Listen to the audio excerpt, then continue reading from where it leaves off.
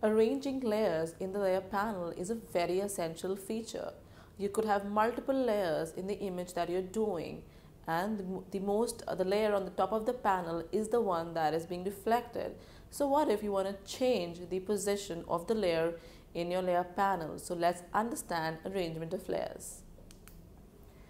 Layer in the layer panel, as you know, are arranged as stack of sheets. So the above-most layer is the one that's visible. So if you want to bring it below or make somebody else on the top, so you can just do that by clicking the active layer, bringing it up and down. And there's another shortcut of bringing a layer over the other. That's Control or Command with the brackets. So let's move ahead and understand arranging layers in the layer panel itself. Let's dive in Photoshop.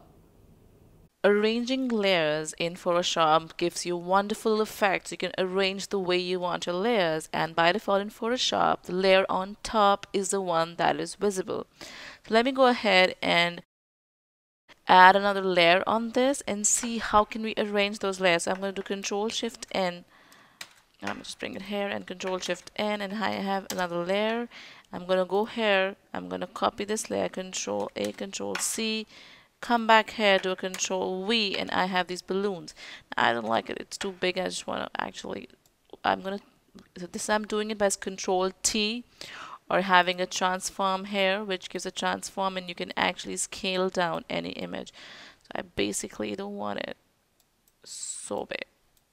It's just gonna be just for the baby.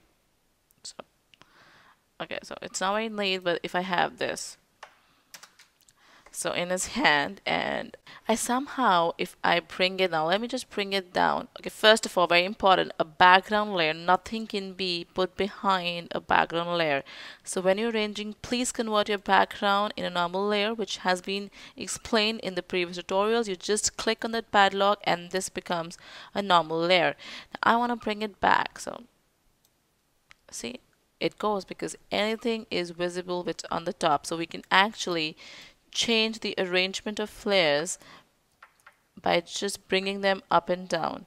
You can also change the arrangement. Now let me bring it back again up.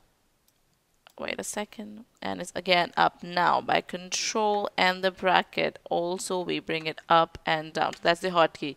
Command square brackets, and you just do both of them, left and right. Left bring it back, and right bracket bring it back. Also, you can go here to the layer and do arrange and send to back, and it's gone. So this is super cool, how to bring layers above each other and enjoy the benefits of layers in Photoshop.